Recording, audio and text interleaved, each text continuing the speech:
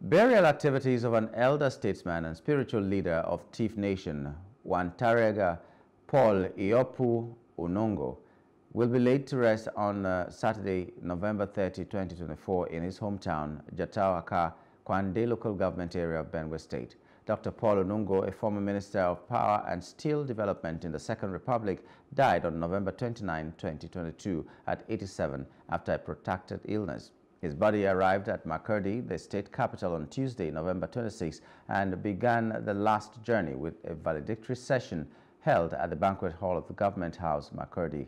Speaking during the valedictory session, Vice President of Nigeria, Senator Kashim Shettima, described Unongo as an academic trailblazer, an intellectual giant, and a politician who sacrificed personal comfort for the safety and progress of his people. We do not gather here to mourn alone. This is a celebration of the life we live, a legacy well secured. For our Unongo's choices, from his groundbreaking academic career to his peaceful and courageous political journey, are changes that no earthly world can rival. They are a sacred inheritance to us, a call to emulate his example and build a nation worthy of the sacrifices he made. As we give farewell to these giants among men, let us draw inspiration from the values he lived by: selflessness, unity, and commitment to justice and truth. In his tribute, Professor Abdullahi Ango, Chairman Northern Elders Forum, stated that Unongo was his classmate in secondary school in 1953, and he was an activist and desirous of a country with a good leadership, and worked very hard to help Nigeria to remain indivisible shortly after the Civil War.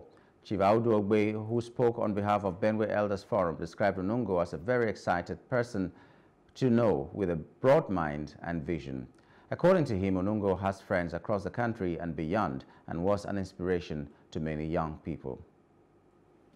Instead of mourning, we should all rejoice, for he had a fulfilled life, and he has taught so many people what it is to be a one Nigeria, to love where we are as a state and part of the Great North. Paul Unongo was a political philosopher of a kind, very deep in understanding of the subject of governance, not terribly attached to materialism. On his part, the former president of the Senate, Senator Bukola Saraki, said Unongo's wealth was in his heart, as he was not known for materialism and lived for the people.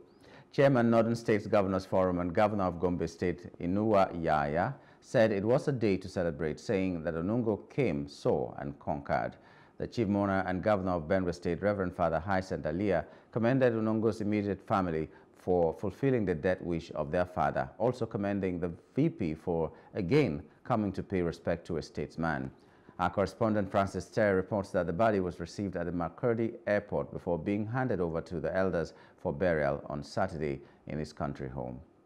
Hello, hope you enjoyed the news. Please do subscribe to our YouTube channel and don't forget to hit the notification button so you get notified about fresh news updates.